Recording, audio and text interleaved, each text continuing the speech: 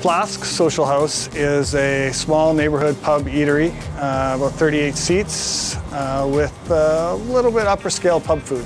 We've been around for about 2.5 years. Obviously, the hospitality industry in Kelowna is a tough market and a competitive market, and there's a lot of great places out there, and yeah, it's been an excellent run. We've been lucky enough to situate ourselves in a great area that's up and coming, and we have a lot of regular customers that kind of support us. We do serve fish and chips, but we are not a seafood place.